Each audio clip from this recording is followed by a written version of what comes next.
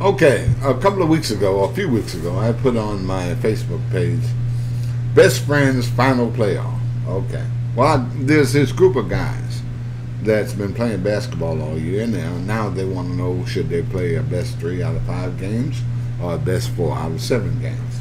So let's investigate that. Deciding who's the best. This group of guys, friends, play basketball every weekend. They've been doing that all year. Team A call themselves the Spurs, and the other group, Team B, call themselves the Heat. Well, the Spurs have beat the Heat 55% of all the games they played. They now want to play a playoff to decide which team is the best before 4th of July for bragging rights. Should they play a best 3 out of 5 games or a best 4 out of 7 game playoff? Is there an advantage for the Heat to play a best 3 out of 5 game playoff? The rating is Spurs 55%, Heat 45%. Seems like the Spurs have a 10% edge during the year. Let's take a look. If you remember the binomial theorem I talked about in a former slide, this works for 2 independent events. Below is the binomial theorem.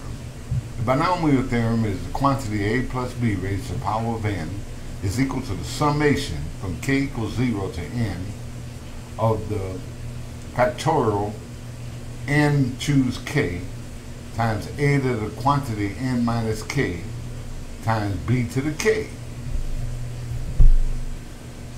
In the binomial problem, there are 2 mutually exclusive outcomes. These outcomes are independent events, such as success or failure. One event does not affect the other event's outcome. If the probability p of success is labeled p, then the probability of failure is labeled 1 minus p. Let's call this event, our basketball game, an experiment. Since this experiment is random and mutually exclusive, such as success or failure, this is called a Bernoulli trial, after the Swiss mathematician Jacob Bernoulli. So, since our experiment meets the requirement of a Bernoulli trial, then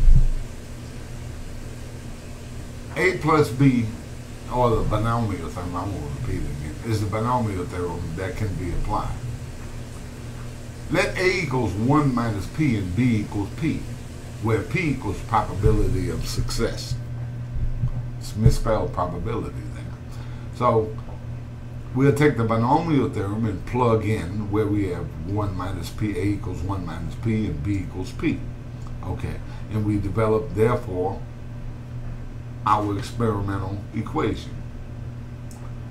Let's apply the conditions of our experiment to the equation. So, okay, we got our inputs in correctly. And best 3 out of 5 games. Well, n equals 5, k equals 3, 4, and 5. Games 3 are greater. P equals 55% for Spurs team, and 1 minus P is equal to 45% for the Heat team. So the best 3 out of 5 games. N equals 5 games, as we said before. And so now we plug in our variables, okay? So we have the summation from k equals 3 to 5. And so we plug those in as we advance k. So k is 3, 4, and 5. And we put in the variables for 1 minus p and p. And we advance, as we advance k, we subtract that from 5. Okay, so we have 5 minus 3, 5 minus 4, and 5 minus 5. And p goes from 3, 4, and 5. Okay? So therefore, we end up with the following equation. And we continue on until we get to our final equation. As you can see here, 5 minus 5 is 0. Okay? So we end up with our final equation. Let's apply these conditions. So probability gains 1 greater than or equal to 3. And there's our final equation that we just derived. So we do the multiplications. Okay? and we end up with the following equation. Right here, 0.45 squared is 61 over 400. 0.55 cubed is 1331 over 6,000. I just left these in fractional form. And 0.45 raised to the power of 1 is 9/20ths. And 0.55 raised to the power of 4 is 0.091506. And 0.55 raised to the power of 5 is 0.050328. And we end up with the following equation, and the combinations are in red, okay, because these are the combinations. Okay. So our binomial theorem, as we had before, and our combinations were in red. So we have, let's take the first combination. Well, the first combination is n given k. Well, n is 5 and k is 3. So 5 factorial divided by quantity 5 minus 3 factorial divided by 3 factorial is equal to 5 factorial divided by 2 factorial. Well, 5 factorial is 5 times 4 times 3, and 2 factorial is 2 times 1. Okay. And right here we have 3 factorials cancel, so we're left with 5 times 4 is 20, divided by 2 is 10. Okay, let's go on to the next factorial. Next factorial is 5n given k, and that's 5 given 4.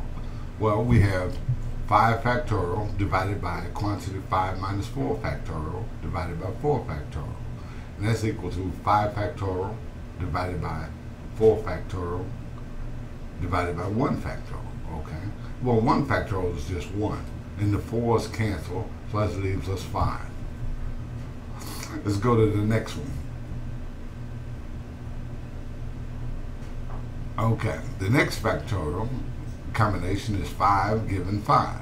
Well, that's 5 factorial divided by 5 factorial divided by the quantity 5 minus 5 factorial. Well, 5 minus 5 is 0, and 0 factorial is 1. So the 5's cancel, so that's 1 over 1 is equal to 1. Okay.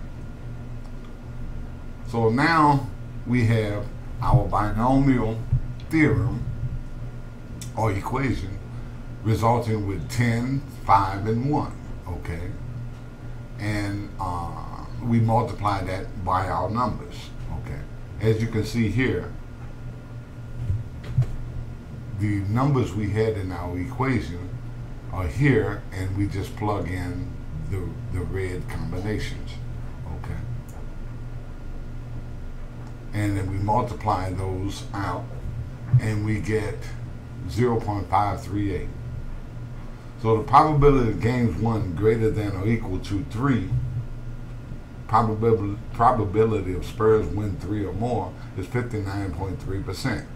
The probability that the Heat will lose is 100% minus 59.31 is equal to 40.69%. So the probability that the Spurs win is 59%. The probability that the Heat loses or win is 41%. Okay. So the percent edge is 18% in the best 3 out of 5 game. Let's look at the best 4 out of 7 game. Okay, the best 4 out of 7 game, we follow the same scenario as before. Okay, but this time I took a little shortcut. We're given 7, given 4. Well, instead of put 7 minus 4, I just put 3. Okay, and given 4 is 4 for P. Okay, and 7 minus 5 is 2, 7 minus 6 is 1, and 7 minus 7 is 0. Okay, so then we come up with our next equation. We do the multiplication of 0.45 raised to the power of 3 times 0.55 raised to the power of 4, and we multiply these out. do the multiplications. And 0.45 raised to the power of 1 is just